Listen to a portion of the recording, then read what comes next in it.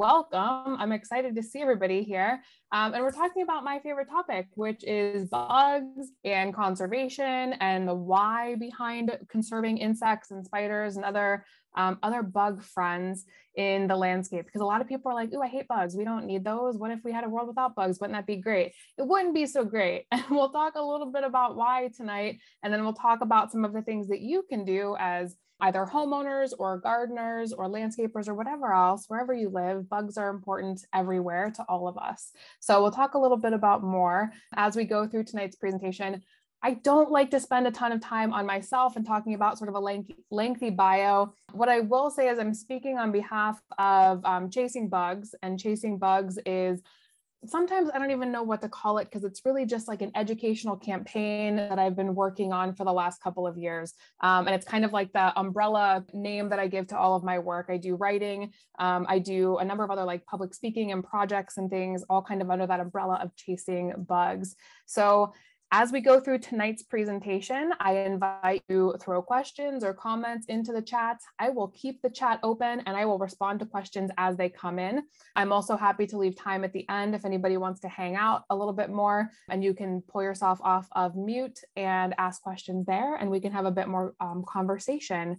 So with that, welcome, hello. I'm going to go ahead and share my screen and we are going to just kind of dive right in. But first, I do want to make sure I pull up that chat window so I can see what you're saying as it comes in. So again, we're talking about backyard stewardship and specifically conserving and protecting some of our littlest neighbors, which in this case is going to be insects and spiders and some other bug friends. So first of all, I would invite you to throw this answer into the chat to this question. That is, how do you feel about insects and spiders? I always like to start here. Usually when I'm doing presentations, the people who come to the presentations are self-proclaimed insect or spider lovers. A lot of them have a certain affinity for our pollinators in particular, but I would throw that question out to you, Kathleen. I love most of them and find the rest interesting. Lauren says, I love them, every little creature. Yes, great to watch them. Very true. Keep those answers coming in. We need them. We do need them. And we'll talk a little bit about why we need them. In fact, that's our next question. Why do we need insects? So if you have a response to this, again, I invite you to throw that into the chat. Anything goes here. So no right or wrong answers. Why do we need insects and spiders? Why are they so important? And what might happen if we had a world without insects and spiders? What do they do for us? To keep many things in balance. They make the world go round, right? E.O. Wilson said, the little things that run the world is how he described insects. And that is so true. They keep balance. We talk about pollination and food for birds. In fact, pollination is oftentimes where we start and end the conversation as it relates to insects, which is one of my just personal pet peeves because insects do so much more than pollinate. But as far as conservation dollars and research goes, we tend to give a lot of credit to the pollination role. The reason for that is because we need food to eat. We as humans like our diversity of food. We like to have, colorful fruits and vegetables on our plate. We like to have really easy access to a lot of different foods. And as pollinators decline, we're going to start losing a lot of our agricultural system's health. And because of that, we tend to just care a lot more about pollination than some of these other roles that they play. But some of you hit the nail on the head. We talk about predation, right? They're food for other things, and they themselves eat other things, which help keep those food webs in check. Without the predation of things like wasps and spiders, we would have so many more insect and other bug pests kind of roaming around our world. Many insects also contribute to decomposition. So we'll talk a little bit more about some of those roles as we go on, but decomposition cannot be overstated. The importance of decomposition, I should say, cannot be overstated, because if we didn't have some of these decomposers out there, we would kind of just be living in a world of filth and like dead and decaying, rotting organic material. Soil aeration is also a really important role that a lot of our soil dwelling insects and other bugs play. We talked a little bit about food web integrity. insects, especially our caterpillars, provide really great food for things like baby birds, right? If we like birds, then we should like insects. If we like fish or reptiles or amphibians or a number of other higher life forms, we have to have insects and spiders out here because they're the ones sort of creating, other than our plants at the base of the food chain, our insects create a foundational part of that food chain and food webs. Insects also provide food for us as humans. How many of you have eaten insects before, or spiders? Sometimes we see like chocolate covered spiders, or sometimes insect protein is now being like ground up in different things like tortilla chips or granola bars, or even protein powder that you can take and put in a smoothie, like other protein. Stir-fried cicadas. Kathleen, did anybody try cicadas or anything with Brood 10 this year? And like all of this, I know some people were like frying them up and they said they taste kind of like shrimp. Of course, for anybody who has like a shellfish allergy, that would have been a no-go. I don't personally eat any seafood, nor did I partake in cicadas. But Kathleen, you said you did. And were they good? Was it delicious? Was it everything you had hoped it was going to be? I still can't bring myself to like the crunch. You said it was okay. See, I wouldn't mind taking like insect protein powder and like putting it in a smoothie. I wouldn't mind like the granola bars and some of the other stuff, but like eating a whole like grasshopper or cricket or ant or spider, that just does not sound super delicious to me personally. But 2 billion people across the globe regularly consume insects. They're a really great source of protein and much more sustainable than the protein we get from, say, things like beef or chicken. So people across the world are looking at entomophagy, which is the practice of eating insects, as a really sustainable food source for a lot of people. We also get a number of byproducts, of course, food byproducts and other like silk from spiders or honey from, of course, honeybees. So that kind of gives us a very, very general sense of why these guys are important. Now we're going to kind of go through some of these specific roles and some of the insects that support those roles, or spiders that support these roles. I just kind of wanted to give, and this is such a basic introduction of like a who's who in the insect world. Who might you be seeing out there in your gardens or your landscape or your local parks? And, you know, what role do they play? Everybody probably knows who this is, right? This is the honeybee. And in the world of pollination, we tend to give so much credit to our honeybee. Why? Because we use them as largely an agricultural commodity. We can pack up their hives, we can transport them across the country to help pollinate our blueberries and our almond crops and a number of other things that we love to eat, right? Apples, things like that.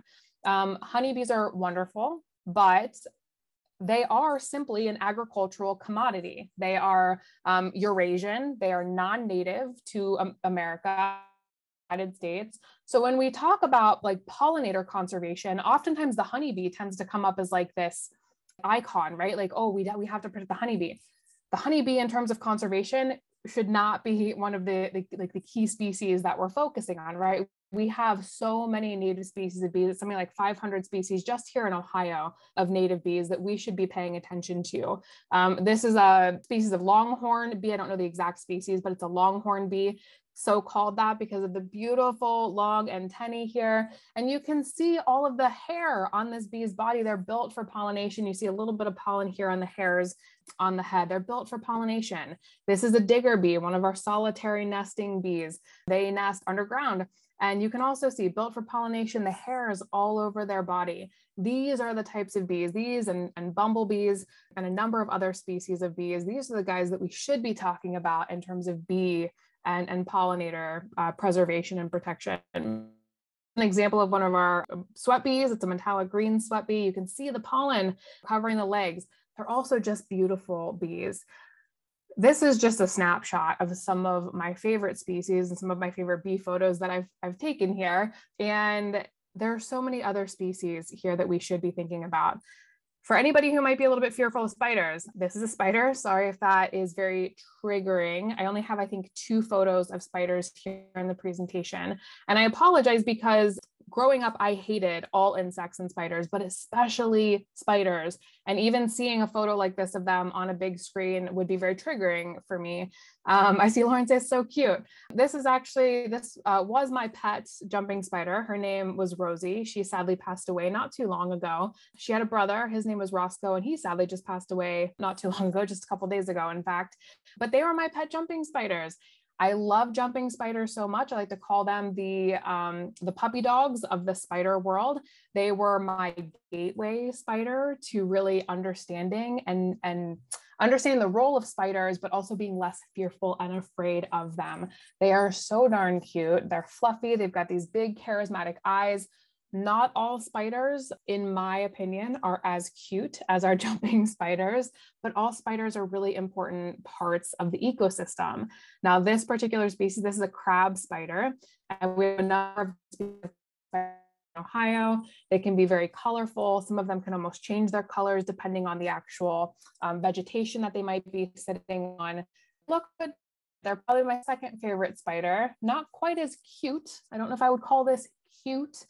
I do think they're really cool looking. Their eyes, of course, aren't quite so big. I love jumping spiders because their eyes are just so charismatic, but crab spiders aren't quite as cute, but still super beneficial. We often find crab spiders in the garden. They often have prey like little flies, or sometimes even some of our pollinators they might eat, but they're really good predators. Here's a teeny tiny little jumping spider. I think I had 3 photos of spiders, apologies. Here's a teeny tiny little jumping spider, much smaller than Rosie, who was a regal, a species called regal jumping spiders, which is quite large. This one's teeny tiny, but still a great fierce predator in the landscape and wonderful to have. Now, who knows what these are? Anybody who knows bugs probably knows what these are, but these are often called the incorrect name. So I'll give you a second to type that into chat, and we'll kind of just assess your insect and bug knowledge here tonight. Flower flies, yes. So a lot of people call them flower flies. These are syrphid flies, hover flies, flower flies, we often call them. Oftentimes, and growing up, we always called these sweat bees, right? Because they are attracted to sweat. So you'll see them hovering. That's why we call them hover flies, hovering around if you're like outside and a little bit sweaty. But they are not sweat bees. You saw a photo of that metallic green sweat bee earlier. These are flies. And in some species, the larvae of the fly are predaceous. They actually prey upon other insect pests, like soft-bodied insect pests, like aphids or other things. So they're really, really great predators. And then in their adult form, like these two, they can be sort of passive pollinators. They're not built for pollination in the same way that like the honeybee or some of our bumblebees are with all that hair.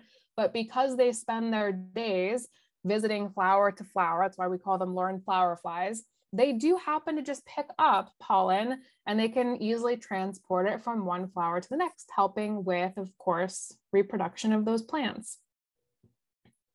Now, here is an example. We talk about predation. We also can talk about parasitism. A lot of our wasp species, and wasps are such a fascinating group of insects. I recently wrote an article for the American Gardener magazine all about why we should care more about wasps. And in my research for that article, I mean, I learned so much that I didn't even know about just the benefits of wasps. One thing that I learned was that if you know anything about bugs, you probably know that beetles, Coleoptera, is our largest order of insects in terms of just the sheer diversity and number of species in that order. But there are a lot of people who study, things like wasps, who are arguing that we actually probably have more species of wasps than beetles, or more species of Hymenoptera. So that's our bees, our ants, and our wasps, simply because there are so many species of parasitoid wasps out there. There are so many. This guy, or gal, you can actually see she is ovipositing eggs, her eggs, in these assassin bug eggs. So these things that look like little milk jugs, those are eggs of assassin bugs. And then this wasp is laying her eggs inside of those. So her larvae will hatch, and they will consume the larvae of the assassin bugs before they ever emerge, which is great because then we have predators in the landscape. And assassin bugs can be great. They're actually their own predators, and they eat other things too, but they can also be somewhat damaging to certain crops. Here's another example of a parasitoid wasp, and she is hanging out on a group of brown marmorated stink bug eggs. So some wasps lay their eggs in stink bug eggs. And of course, if you know anything about stink bugs, considered a pest in our homes because they crawl through cracks and get in our house. And they do really stink if you ever squish them. Don't make the mistake of squishing them with bare hands, because that stench does not easily go away. And it does smell an awful lot like cilantro, if you have ever experienced that. A lot of people have just a very big aversion to cilantro because they think it tastes like soap. But it also can smell like stink bugs. There's a number of reasons why we have aversions to things like cilantro. It's a very fascinating study. But yeah, so these wasps will just lay their eggs and other things and then consume those pests before they ever become pests. And that's amazing for us. Wasps are also, they can be passive pollinators, similar to our flies. And this is the paper wasp, actually probably a girl. Our paper wasps, very common, but they're also very beneficial because a lot of wasps, they also eat other insects and they also feed their young insects. So some wasps will actually rip apart prey and bring that little bits and pieces back to colony for young to eat. Others will bring whole insects or spiders back to the nest. We have mud daubers, for example, build these beautiful or maybe they're, what are they called? I think they're the species of mud dauber. They bring back whole spiders. I have found these mud nests before with just stuffed, filled with spiders. And you can see that the spider legs, they're dead, just hanging out, or at least they're paralyzed, just hanging out of these little pipes of mud that these wasps, they build, and then they bring these prey back for their young. Absolutely fascinating stuff. Kathleen says more flies. Here's another fly. This is our green bottle fly, and they are wonderful decomposers in their larval form. Of course, larvae of these guys are called maggots, and maggots we tend to think of as absolutely disgusting, right? Because we tend to see them on rotting meat or dog waste or animal waste that we find outside or in our trash cans. And yes, they do tend to hang out around dog waste or garbage. That's because they're wonderful decomposers. They lay their eggs in that waste, and then the eggs hatch into little maggots, and the maggots will eat that wonderful stuff, but it helps in the decomposition process. So even though we tend to see these sometimes in our house, they tend to be really obnoxious. I think bottle flies are some of the most beautiful flies out there. Their metallic bodies are just wonderful, and their bright red eyes, I think, are gorgeous, but they tend to be demonized a lot. We have some other predators too. Again, we're going through kind of a short list here before we get into some conservation tactics, but this is the ambush bug, really great predator with these long raptorial arm parts that they use to capture their prey. Probably a little bit reminiscent of praying mantis, which you'll see in just a second. This is an assassin bug nymph emerging from an egg case. It was the first of about probably 24 or so. This egg case was just kind of a big mashup of eggs. And each one of these little white caps is it's just like a test tube, like a big bundle of test tubes. And each one has a cap, and that little assassin bug nymph kind of came up. When I went to photograph that a couple hours later, there were dozens of just little white spindly legged assassin bug nymphs crawling around. This is a mantid fly. Again, big raptorial arm parts, similar to that ambush bug, and it uses those to capture prey, very similar to praying mantis here with those wonderful arm parts. We know that praying mantises are wonderful predators. Sometimes they can eat things that you might not expect, like hummingbirds, or even frogs, or small snakes, or other things. So praying mantids can be a little bit fearsome in the garden. This guy is a Chinese praying mantis. We tend to have a lot of these. In fact, it's all I've seen in the last couple of years in my area. I haven't seen any of our native praying mantises. Dragonflies, also wonderful aerial predators. They can snatch prey right out of the air.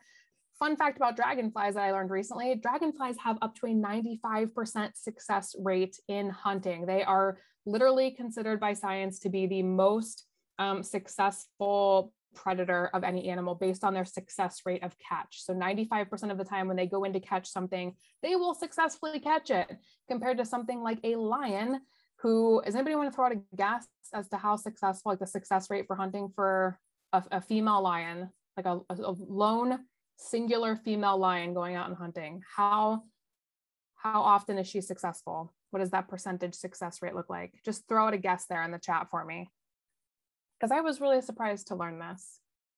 And just the comparison between a lion and a dragonfly. 50% says Mary Ann. 20% says Rosemary. It's actually between 17 and 19% for a sole female lion hunting. Now that percentage goes up to about 30% if that female were hunting in a pair or a pack with some other lions. But think it's like mind-boggling to see like the success rate of a dragonfly, especially because they're doing that in the air. They're catching their prey midair, which I just think is fascinating. I had the wonderful opportunity of participating in my first Mothapalooza event in June. And of course, we have a big mothing week that happens, the big moth week, which was like mid-June, and went down to the Appalachian region of Ohio, Southwest Ohio, and we found some amazing moths. Why am I bringing this up? Because what we do know, and this is an Io moth, this is a sphinx moth caterpillar, so different species, but caterpillars help support things like our birds, right? If we want to have birds in the landscape, we have to have things like caterpillars, and we have to be supporting things like caterpillars through the things that we plant in the landscape. So there is sort of a chain here. We have to support these creatures so that they can go on to support other creatures. And moths, honestly, are just some of the coolest. So again, if you have any questions about kind of that who's in the world, please feel free to throw those in the chat and I'll get to those. Let's shift gears a little bit and talk about sort of the scope of insects before we jump into the stewardship activities that you can employ at home to help support these guys. So again, we're kind of ignoring spiders in this particular conversation right now. We're going to shift to kind of just talking about insect species. There's about 1 million species of insects described in the world, but entomologists and scientists estimate that there's about 5 to 10 million total species out there. It's always just mind-boggling for me to think about, because that means there are species that, quite frankly, we will probably never, ever even come to know, because we know that insects are in decline and they're probably declining at such an advanced rate that we will never know them in our lifetime, right? We will never either find them or they will be extinct before we are able to discover and describe them. Just the sheer number of insects compared to things like mammals or bird species or anything else, it's a lot. There's a lot of insects in the world, and they account for the greatest diversity of any other sort of animal species. So that's really important to consider. These guys are really, really important to our ecosystems. Real fast, just to kind of give you a baseline of what types of insects we're talking about, we're going to categorize these into 2 major groups. We have our hemimetabolous insects that go through what we call incomplete metamorphosis. Oftentimes growing up, like in grade school, I only remember learning about those that go through complete metamorphosis, right? Things like butterflies and moths. I never remember learning about the incomplete metamorphosis insects. These are things like our true bugs, our grasshoppers. This is a katydid nymph here on the slide, dragonflies and damselflies. These guys have 3 major stages in their life. They have an egg. And this is the egg case of a two-marked tree hopper. I'm trying to remember the name. Two-marked tree hopper. These are the nymphs.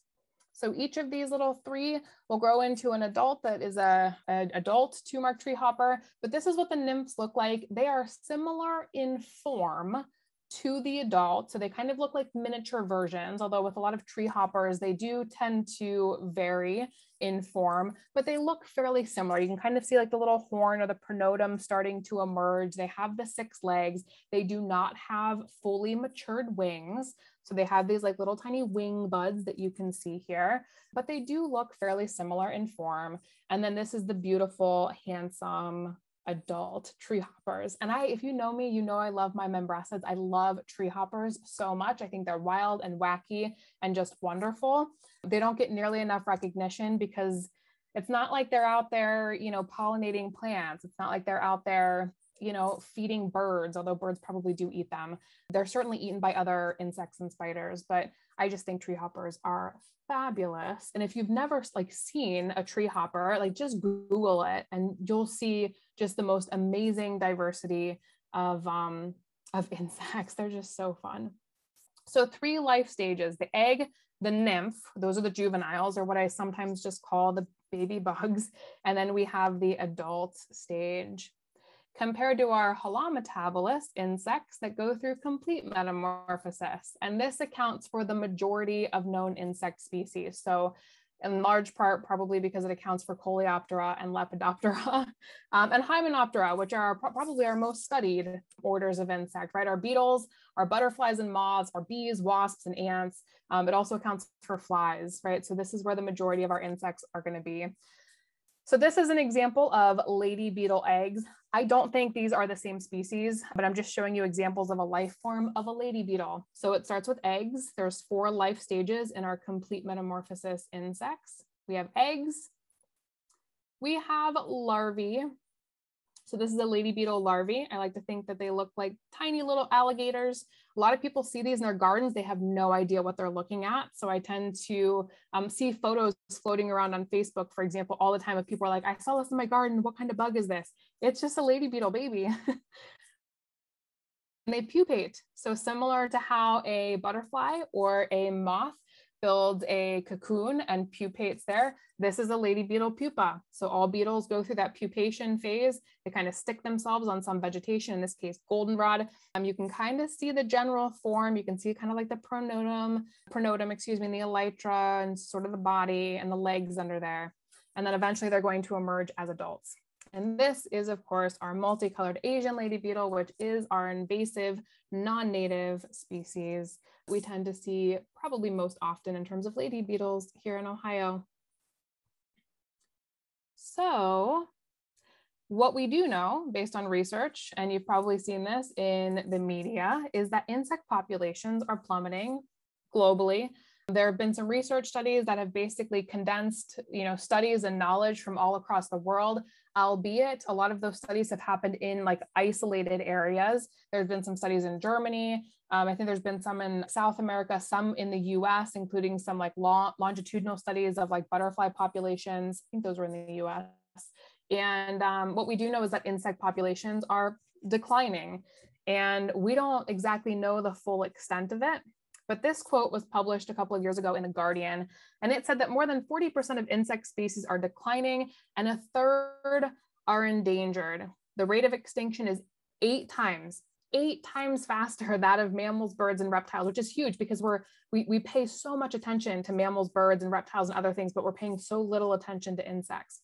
The total mass of insects is falling by a precipitous 2.5% per year, and this suggests that all insects could vanish within a century. So this quote came out in this Guardian article. If you know about bugs, you probably read this article.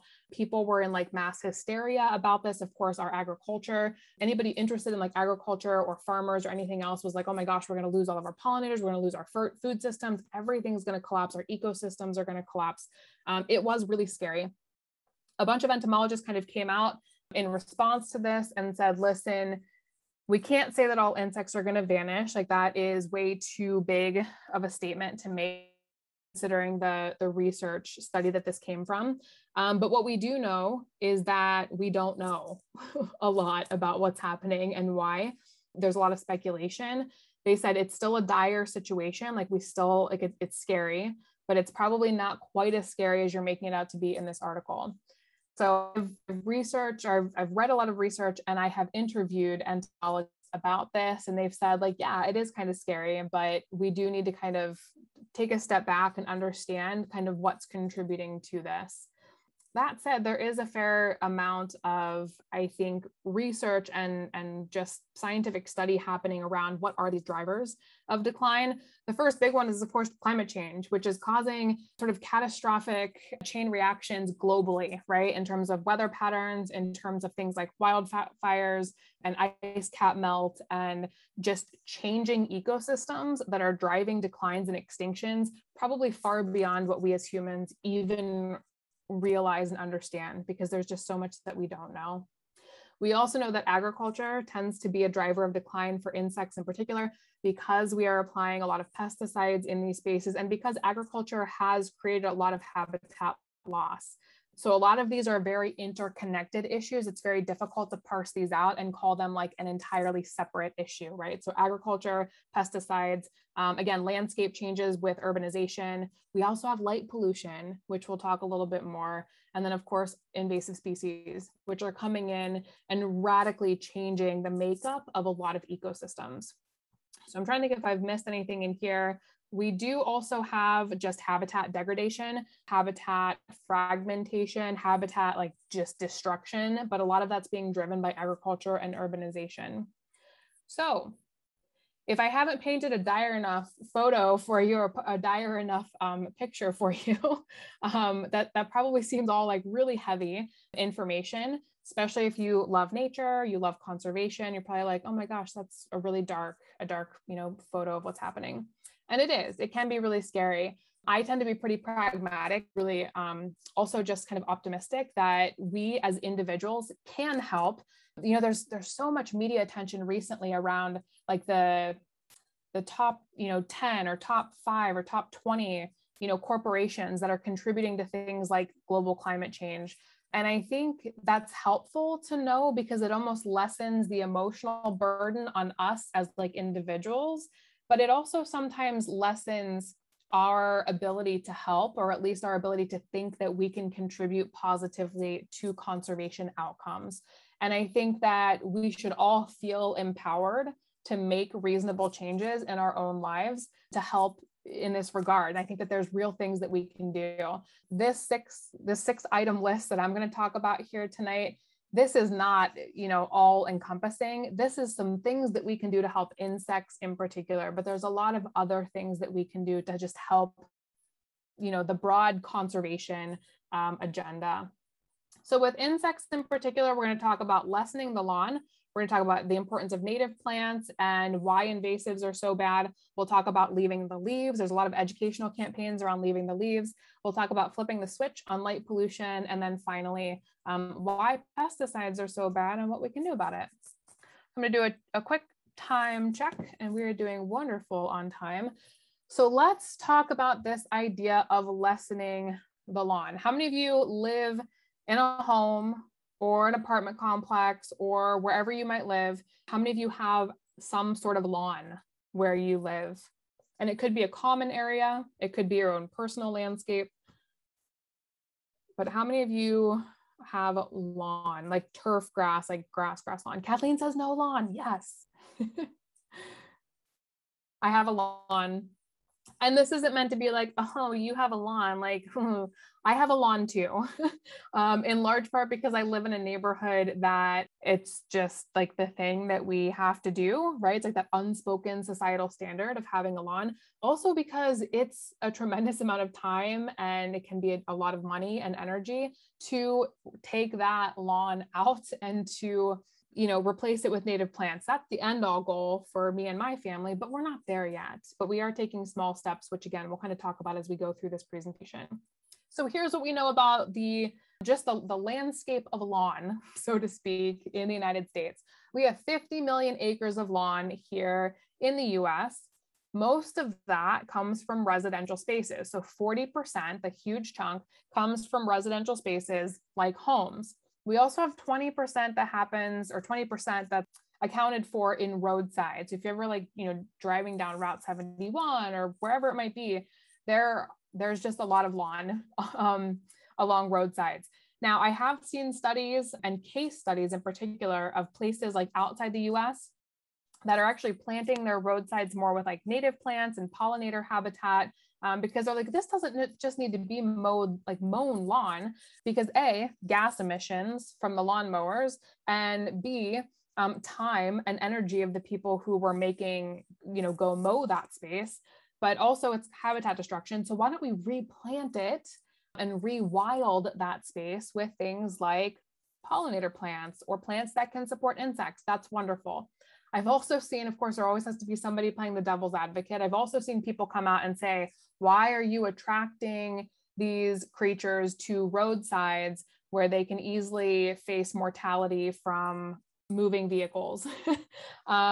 So you're always going to have that devil's advocate side, but I think the more we can plant in spaces like roadsides, the better. And we're seeing more and more, I think, institutions and organizations exploring those possibilities too.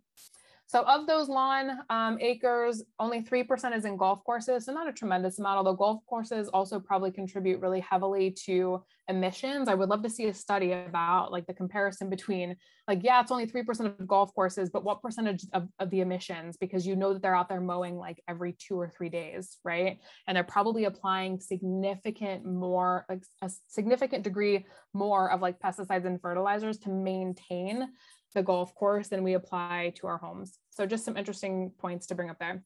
The rest of that lawn is accounted for in things like public parks, fields, and other green spaces in like neighborhoods and communities. So why is the lawn so bad? Like lawns inherently aren't bad, but we do waste a significant degree of water because we're trying to maintain a lawn, particularly in hot, arid regions of the US, like out west, where lawns would not typically grow without human intervention, right? So we're having to give them a lot of time and care and water and probably fertilizer, which is contributing to a significant problems, ecological problems. And in areas where they're going through like regular drought, it's just not okay to be wasting water on growing a monoculture of grass. Just doesn't make sense at all. We also know, and you can find different stats about the sheer degree of emissions that we cause from gas-powered lawn care equipment. So this would include things like gas-powered lawnmowers, leaf blowers, which I hate leaf blowers so much. And then things like weed eaters, or sometimes weed whackers, people call them. We also see gas spills caused by traditional lawn care equipment, gas-powered lawn care equipment. And this type of lawn also requires pesticides. Now, the irony of all of this is we have like government institutions and like societal institutions really saying that we have to maintain these types of lawns, right? Some people live in an area that has an HOA, a homeowners association, and you are not allowed to have anything but a monoculture of green grass, right? There are certain expectations that you will maintain that. And if you don't, then you can be fined for it, right? Or kicked out of your neighborhood for it. Other people have found themselves in hot water because they've tried to plant food in their front yard, right, to feed their family, and they've gotten into trouble, or the city has just come and ripped it all out, when they were at work and they came home to just a dead zone in their front yard. This is not okay, right? Like we should be allowed to grow things in our landscape other than a monoculture of grass, because it is so resource and input heavy, and it's doing nothing for the ecology of where we live. So this is why the lawn, it's just not great. It's just not great for us to have. Now, for those of us who do have a little bit of lawn, like I said, we have a lawn, but we are not maintaining it as a monoculture of grass. We have a lawn, but it's mostly moss.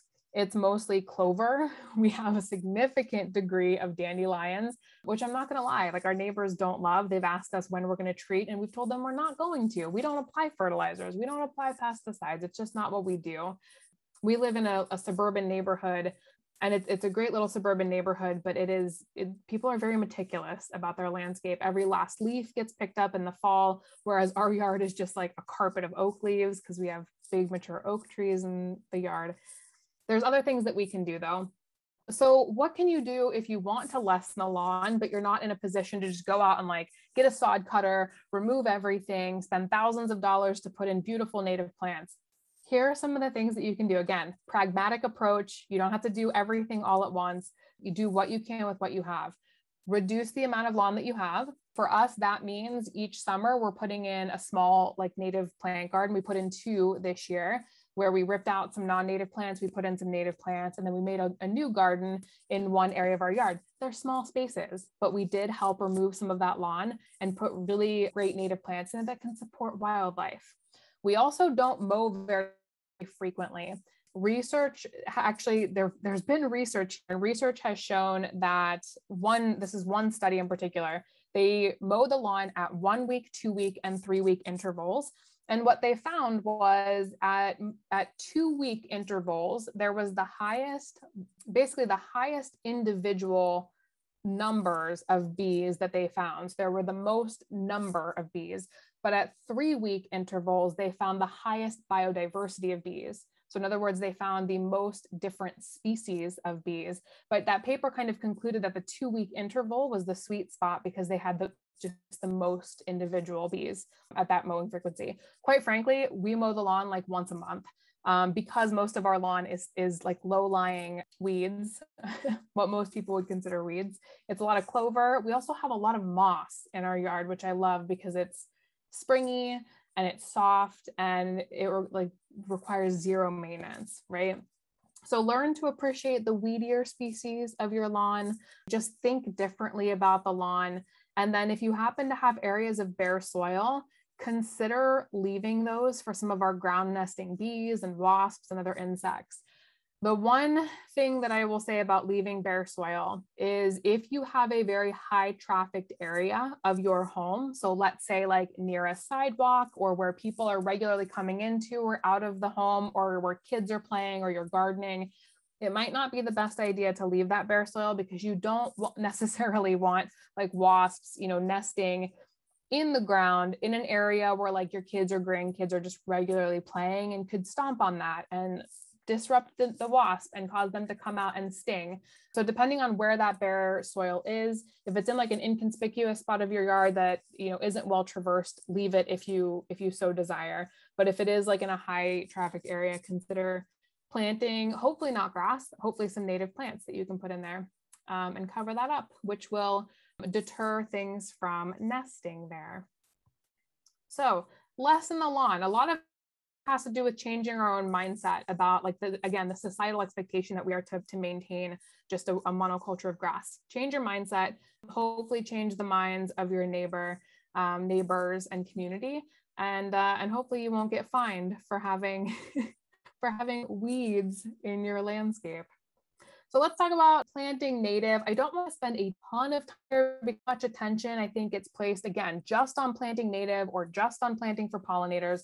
And there are some other really great, viable and simple activities that you can do at home that are just about, planting native. So first off, what is a native plant? A native plant is basically a plant that's been here for a really long time. Oftentimes we qualify a native plant as native if it's been here since before European settlement. So usually it's a plant that's been here for hundreds or thousands of years in a particular region. These plants tend to support wildlife a lot better because wildlife have evolved with that particular plant species, especially for some of our insect specialists that can only host on or feed on very specific species of plants. When we remove that plant from the landscape, we lose out on all of those insect species because literally we've taken like their only food source. And the greatest example I think that we have in the insect world is, of course, the relationship between monarchs and milkweed, right? We take milkweed out, we lose the monarchs. We put milkweed back, we help support the monarchs. We do know that based on research, native plants support more biomass of insects and other creatures than non-native plants. Again, there's just this relationship aspect there. And so many people, I used to work for the National Park Service and I was teaching people about invasive plants and people would say, well, why can't we just teach the deer how to eat garlic mustard? It doesn't work that way, right? Deer did not evolve to eat garlic mustard. It's just not of their palate. Just, we didn't evolve to eat tree bark as humans. We can't just teach the deer to eat something new. We can't just teach the insects to, nectar on a new source or to host on, something that they haven't evolved. Monarchs too have very specific mechanisms, the caterpillars, very specific mechanisms that allow them to even consume something like milkweed because it's so sticky. It literally glues mouths shut of other caterpillar species because they haven't evolved to be able to digest those enzymes. So there's very specific things here at play that we can't just ignore. So I like to talk about native plants in this, what I like to call the native plant spectrum.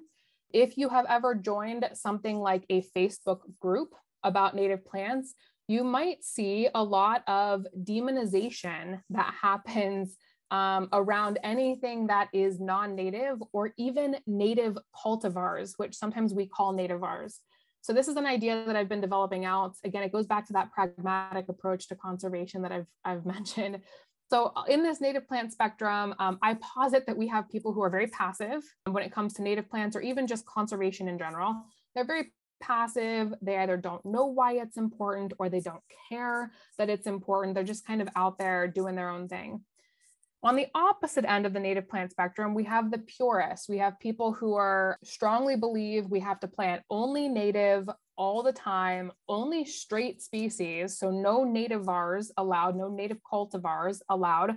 And if you're doing anything but this purist approach, you're not doing a good enough job. We have a lot of people who fall into that category. And then we have people like me and the work that I've done with these are in the middle, right? I'm definitely not passive.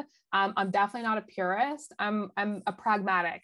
The reason why I bring this up is because I don't ever want somebody to walk away from a native plant conversation thinking, oh my gosh, I am not doing enough, so I'm not going to do anything at all. I think this purist conversation has scared a lot of people away from conservation because they just feel like they've been made to feel like that they're not doing enough. And because of that, they should just stop. They should just throw the towel in and they just shouldn't do anything. And I don't think that's okay. I think that we need to meet people where if you go to a big box retailer and you're looking for native plants, chances are you'll find some native plants, but they're probably going to be native cultivars, right? You can find a ton of different cultivars of black-eyed Susan or purple coneflower. They might not be the straight species, but planting that cultivar of purple coneflower is better than going and planting Japanese barberry, which is considered invasive here in Ohio. So keep that in mind. It can be difficult to source native plants, although they're becoming more readily available. There's some great native plant nurseries here in Ohio that support them. Some people go as far as to say, not only do you have to plant the straight species of native, but you have to plant species that were propagated in this ecoregion. So don't you dare buy a purple coneflower straight species that was propagated in Minnesota, do something that was here. That's that purist conversation that I don't love. But if and when you can find straight species that were propagated here, that's great. That's fantastic. If you want to go and do that extra leg of work and find those, that is wonderful. And those plants will certainly do great here. But we need to stop like the bullying of people who choose to plant some nativars. So which plants are best? A lot of people ask me like, which plant should I plant in your yard? It depends. It depends on your location. It depends on things like your soil health. Always do a soil test. It depends on the drainage in your yard. We have very, very wet backyard. So a lot of like our prairie-ish plants don't do well because it's a lot of shade and a lot of wetness. How's the sunlight?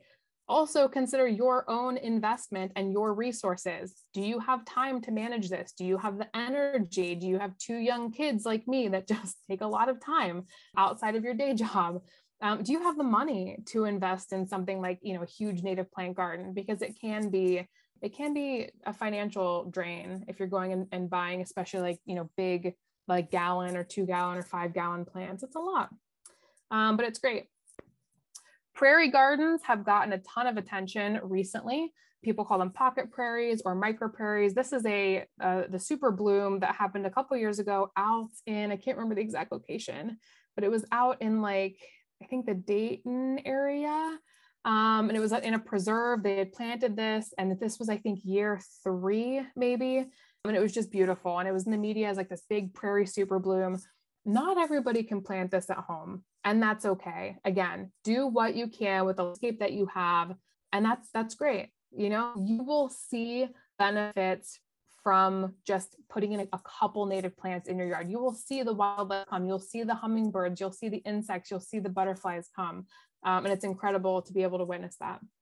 So plant for long bloom periods. You want things blooming from early spring through late fall if possible. Plant for different insect life cycles. So don't just plant things for adult butterflies to come nectar on, but also make sure you're including the host plants that those butterflies need to raise their young, right? The caterpillars. And oftentimes those are woody species like trees or shrubs, and not necessarily our forbs or our perennials. Plant for varying habitats. Of course, different insects and different creatures need different habitats. And then again, that mix of woody and herbaceous plants is going to be really important. We don't have a ton of time to show you this. I am just going to bring this up really quickly though. I'm going to do a new share and share my web browser here. So hopefully everybody can see this pollinator partnership site. These have wonderful native species guides, and you can either type in your zip code. So here it would be 44691 for Worcester, or you can just scroll down this list And there are two different plant lists for Ohio, depending on where you live. They're both called the Eastern Broadleaf Forest, and one is the Oceanic Province. Down here in Worcester, I am in the Oceanic Province. This is a 24-page guide that kind of outlines wonderful native plant selections. I recommend just downloading this and keeping it on your computer. You'll see the map here, so I'm going to zoom in. You'll see how Ohio is very almost like equally just like divided right diagonally. So depending on how, those of you up in like Lake County, you're probably on the other one. You're probably on the Continental Province, whereas I'm down here in the Oceanic. So you'll see where that region is. I love this guide so much, again, because it qualifies native plants by their ecoregion. Xerces also has some wonderful plant lists. Their guides are not as comprehensive, and they also, they're categorized more by like political boundaries, so like state lines. Some states are kind of divided, but they don't necessarily go by ecoregion like the Pollinator Partnership. But if you scroll through this guide here, it outlines some just wonderful plants, and it talks about the woody plants, it talks about the trees, it talks about the shrubs, it talks about our herbaceous plants, so things like perennials. It talks about what types of things are attracted to them, what types of soil do they need the sun. It talks about everything. So this is a really, really handy guide. Again, it's not the end all be all, but it's a really, really handy guide. If you are just like, I don't know where to start, you can start right there with that Pollinator Partnership guide. So you should now be seeing the PowerPoint again. We talked a little bit about nativars, so I'm not going to go too much further into that because we have a couple other items here I wanted to talk about before we wrap up. I mentioned that I used to work for the National Park Service. I used to work in Cuyahoga Valley. My title was invasive plant communicator. People joke I would talk to invasive plants and ask them to leave. In reality, I created an education and outreach program for park visitors to talk about why invasive plants are so detrimental to ecosystems. So an invasive plant is a plant that is both non-native and can establish on a lot of different sites. It grows quickly, it spreads to the point of disrupting plant communities or wildlife or just the ecosystem in general. Versus an introduced plant or a non-native plant, which is something that has been introduced to a new ecosystem, but it's not necessarily causing problems. And oftentimes things like introduced plants are not causing like financial problems or damage. Oftentimes too, our introduced plants are not necessarily plants that can grow without like human intervention. So like dandelions, for example, a lot of people consider them invasive. They're thriving in places like yards. They're not thriving in like woodlands. So I used to work for Cuyahoga Valley, the national park, Kathleen, so here in Ohio. So we have a number of different invasive plants here in Ohio. Most of these you've probably heard of before: garlic mustard, loosestrife, or multiflora rose. These are some that are causing significant problems in ecosystems. We also have some that have very commonly been for sale, things like Bradford pears. Bradford pears are so bad. Thankfully, as of 2025, they will be illegal to propagate and sell here in Ohio. Should have been a lot sooner than 2025. We have barberry. We have things like Dame's Rocket. We have burning bush or euonymus. All of our non-native honeysuckles, and then our autumn and Russian olives. All of these are bad plants. You should not be planting them at home. In 2018, so fairly recently, we had 38 plants in Ohio that were declared officially invasive, and it said, this rule said no person should sell, offer for sale, propagate, or distribute any of these plants. But again, calorie pear, Bradford pear was like the one on the list that we're like, we're not going to make this immediate. We're going to say, I think it's 2025, probably because landscapers have so readily planted these in neighborhoods across the nation, and they are causing such significant problems. And if you're interested in learning more about the history there, I'm happy to stay on and talk about it. Bradford pear, like the reason why Bradford pear became is kind of a fascinating story about plant cultivation, and it can go awry and what happens. So we have three more quick things I want to get through. One is leave the leaves. We talk about leave the leaves a lot with insect conservation because leaves provide overwintering habitat. They contribute to nutrient recycling. There's a lot of great nutrients like carbon held up in those leaves. Let them decompose in the landscape and contribute back to that soil health. They also create things like a moisture barrier for insects that need, like our soil dwelling insects, like fireflies. Firefly larvae need soil. So Leave the Leaves is very important. Xerces has all sorts of information, as does National Wildlife Federation, I believe, has a whole like section of their website about the benefits of leaving leaves. I have an article on my Chasing Bugs website too that you can sift through if you're interested. Flip the switch on light pollution. Light pollution is a contributing factor to the decline of species like fireflies and moths and a number of other nocturnal creatures. So what can we do to help this? Turn off your outdoor lights if you don't need them. If you happen to have a security light and you need that for security reasons, put it on a timer or a motion sensor so that it's only going to turn on when needed or when there's a disruption in your landscape.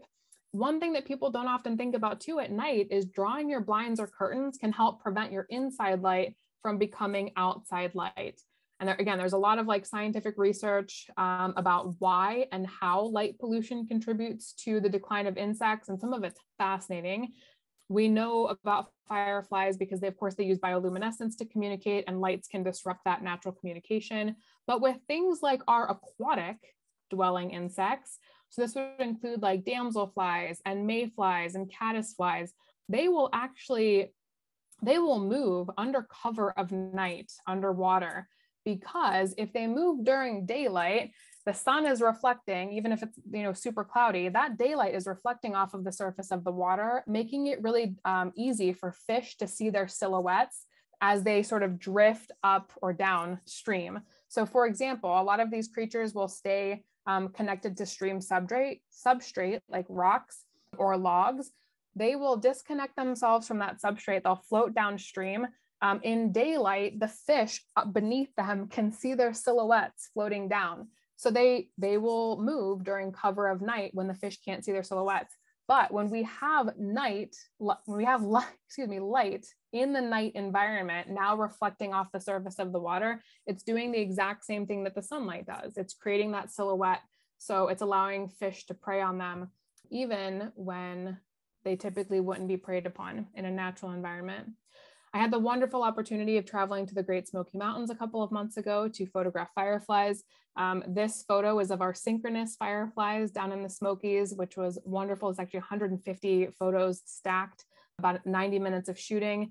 And then here are what they call the paparazzi fireflies. Those aren't synchronous, but this is like 20 or 30 minutes of continuous shooting in the Great Smoky Mountains. You can see those firefly populations are, we don't want to lose these. We don't want to lose things like this. So reducing pesticides, again, because fireflies, their larvae are soil dwelling. The more we're putting chemicals into the soil, the less opportunities we're creating for these creatures to thrive. And then also reducing light pollution wherever possible will help them. Now, the final thing that I will talk about for like 30 seconds is pesticides. Homeowners apply more pesticide per hectare to our home environments than farmers apply to crops. And at least farmers are giving us food for a growing global population. Homeowners applying pesticides for the sake of growing a monoculture of grass is not giving us much of anything, right? Other than a certain, I guess, aesthetic to our neighborhoods. So consider that. Practice integrated pest management if you're a gardener, if you're particularly interested in growing food or flowers or anything else.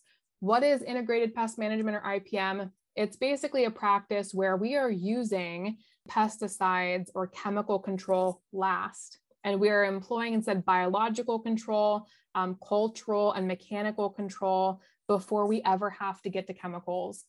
So biological control, a great example would be like, supporting predator, like, predaceous insects like lady beetles before your aphids become a problem. It's creating that food web balance. Cultural could be things like through your practices, making sure that you're employing certain healthy practices and pest management practices in the garden so that pests don't become a problem. Mechanical control, a great example would be something like picking off Japanese beetles rather than going out and just like spraying them. Again, it takes a little bit more time and effort, but it is much healthier for your garden. So, inspect.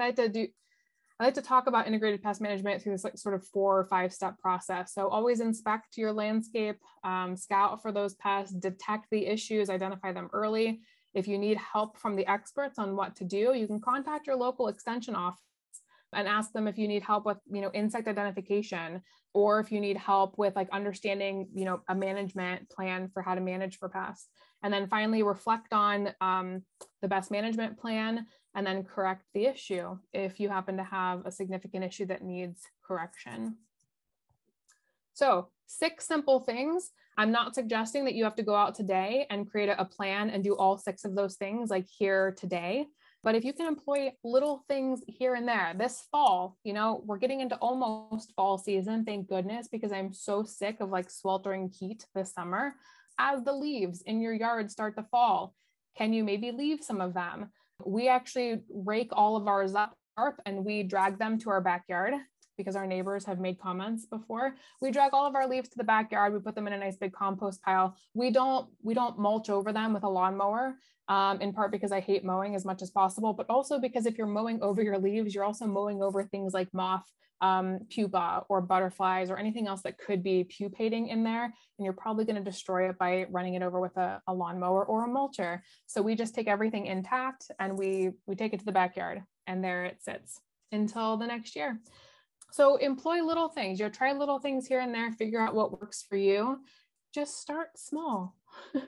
That's like the best advice that I could give. Start small, try to educate your neighbors. If you're so interested, if you're so inclined, you can look for certification programs. Like we just certified our yard as a wildlife habitat through National Wildlife Federation this year. We have a great big beautiful sign in our yard, and some of our neighbors have stopped by and said, "Hey, what's that? Can you tell me more about it?"